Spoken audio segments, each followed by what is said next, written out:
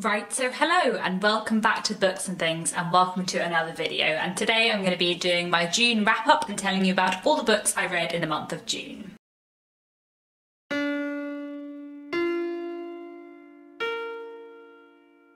So in June I read 12 books, 4 of those were books I read for work. I work in publishing, and the other 8 are books I can tell you about today. June was a bit of an odd reading month. In the first half of the month I didn't get very much read. I was having a busy time at work and sort of struggling to concentrate on what I was reading, but then in the second half of the month I've read some wonderful things, so I do have some exciting books to tell you about today. And let's start off as always with the classics. My Victorian read for the month was The Ten of Wildfell Hall by Anne Bronte. I actually listened to this on audiobook rather than reading this copy, and this was a reread for me. I think this was my third time reading The Ten of Wildfell Hall, and I was reading it as part of Marissa from Blatantly Bookish's Bronte project, and I'll link down below more information about that. And this was a really wonderful reread actually. I'd forgotten quite how much I love The Ten of Wildfell Hall.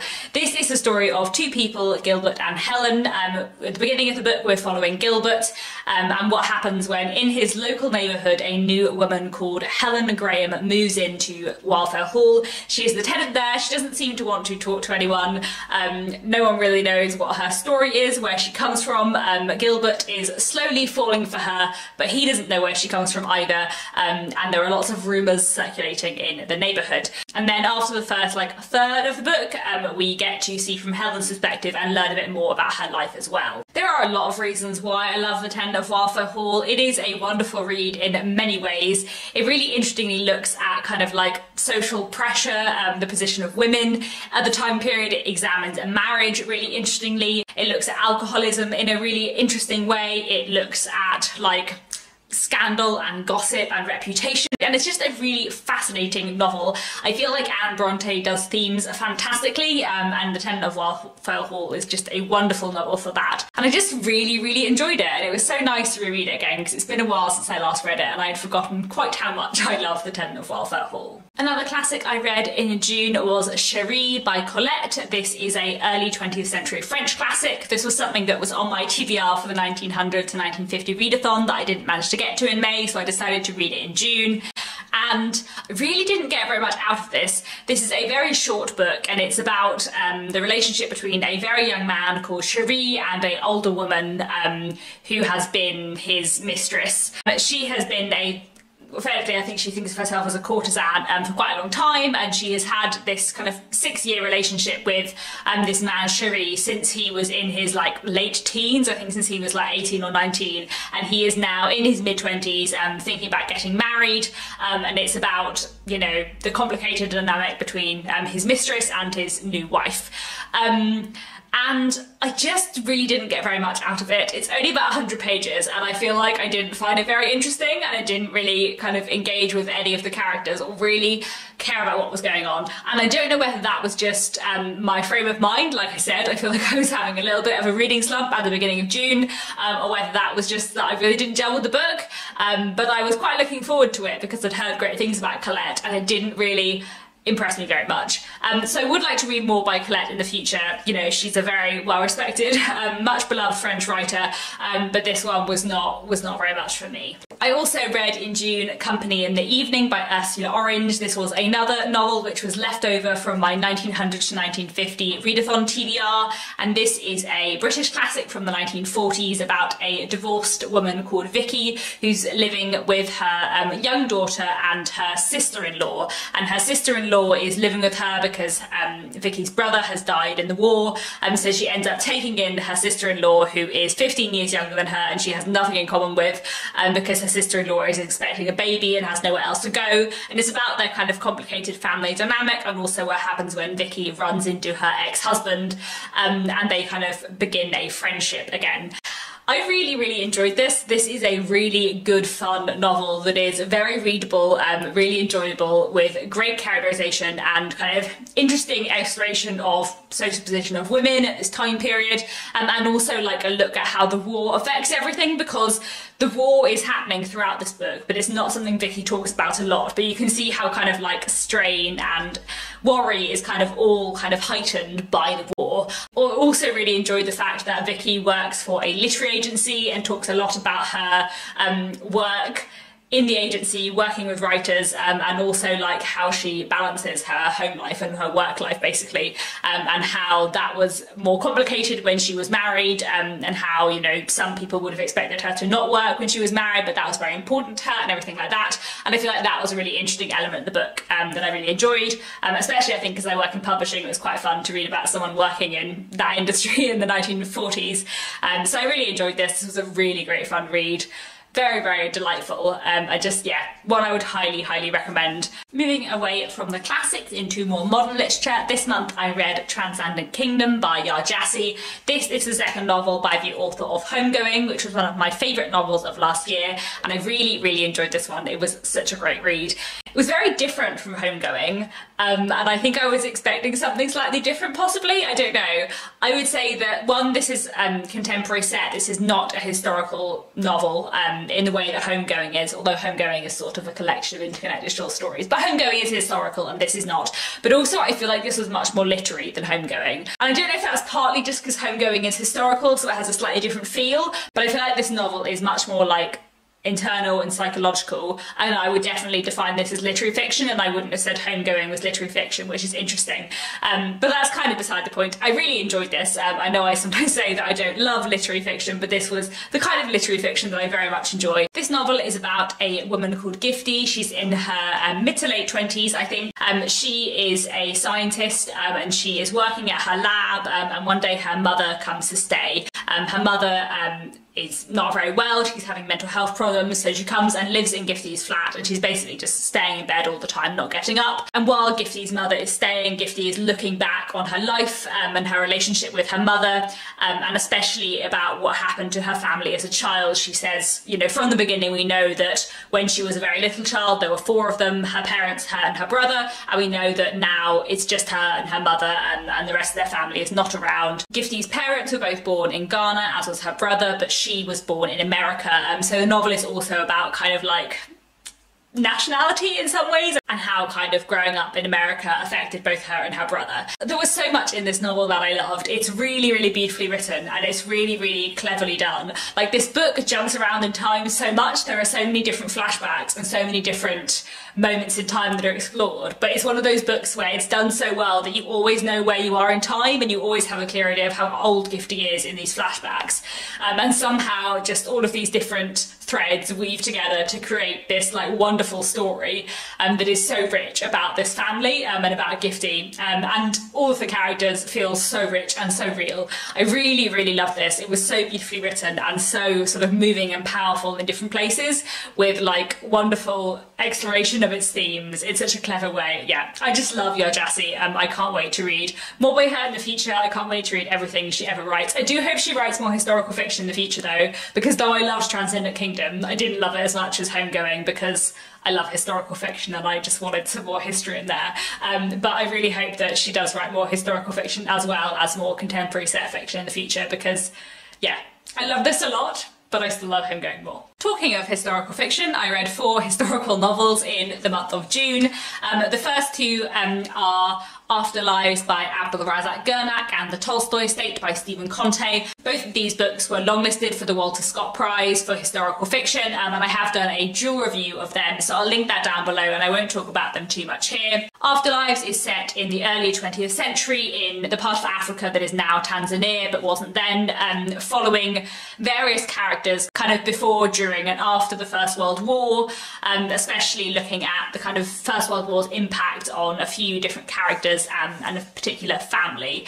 There were some things about this that I really enjoyed. I thought it was very historically interesting. I liked the characters, especially the kind of central relationship that comes into the fore in the second half of the novel, but I didn't really love the writing. It was that kind of third-person narrative style that is very, very distanced from the characters and very like pulled back, and so I felt like I couldn't really connect with the characters and like get into their heads because the writing kind of kept me at however much removed. So I sort of enjoyed some aspects of it, but it wasn't exactly for me. I didn't really gel with the writing style, but it was still an interesting read. And then the other Walter Scott Prize book I read this month was The Tolstoy Estate by Stephen Conte, which I listened to on audiobook. This was a really interesting read, and one that I really enjoyed actually.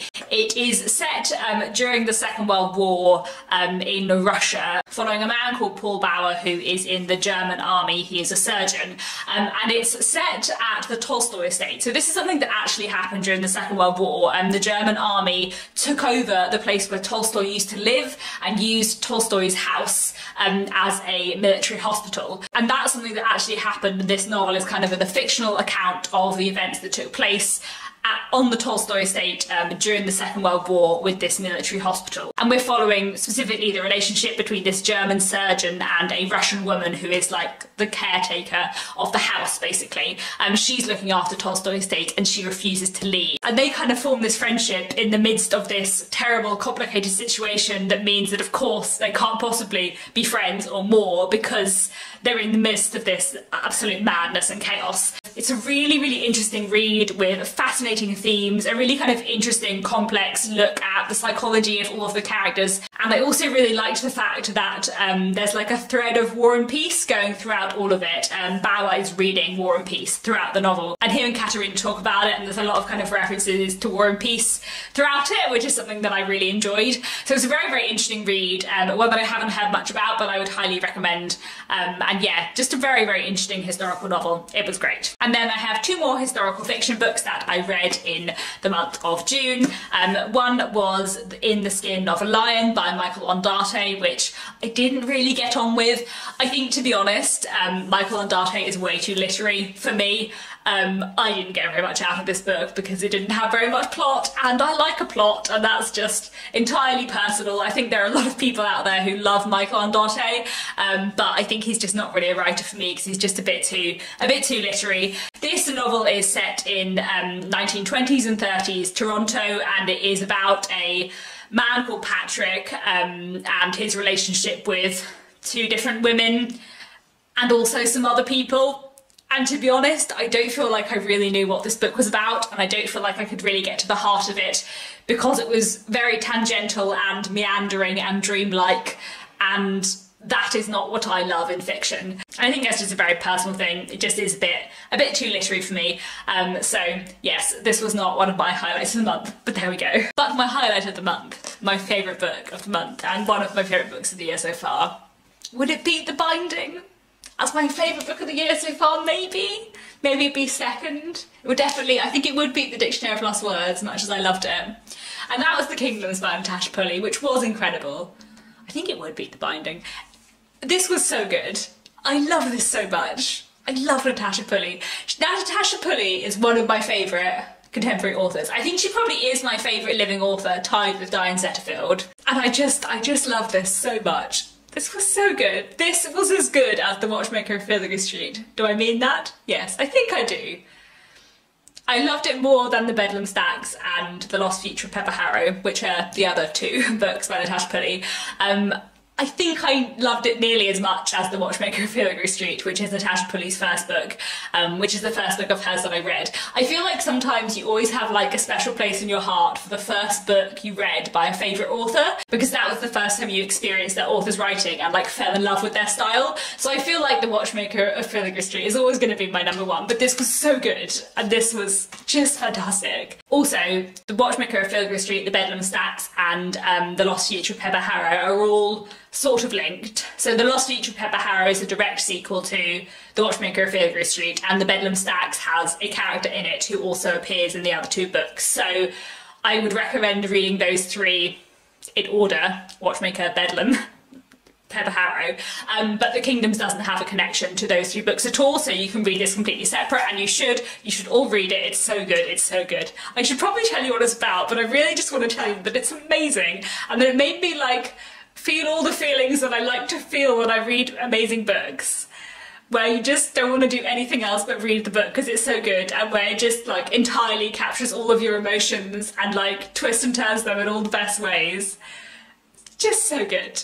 And also, one of the things I love about Natasha Pulley this is going to be like half the video now, it's just going to be talking about the kingdoms. The thing that I love about Natasha Pulley so much, I think, is that her books are so fun, and even though there are like really dark, serious, like scary, dangerous moments of great peril in the kingdoms that are serious and shocking and violent at times, even though there are those moments and she handles the serious themes so well, her books are just so fun. Like, this book has such like wonderfully fun, quirky moments of just like pure enjoyment, which are just, you just have to love them. Like, I feel like few authors make me smile quite as much as Natasha Pulley when I'm reading her work, because she's just obviously having fun with the world building and the themes and the characters in such a wonderful, wonderful way.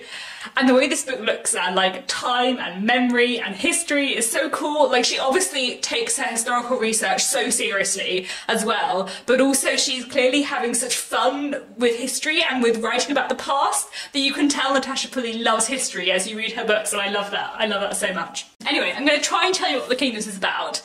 It's quite hard because it's sort of a fairly long way into the book before you really realise what's going on in the most wonderful way, but I'll try and tell you. So this novel follows a man called Joe. He is in his early 40s, I think, and he has no memories. At the beginning of this book, he gets off a train and he doesn't remember anything except for his name.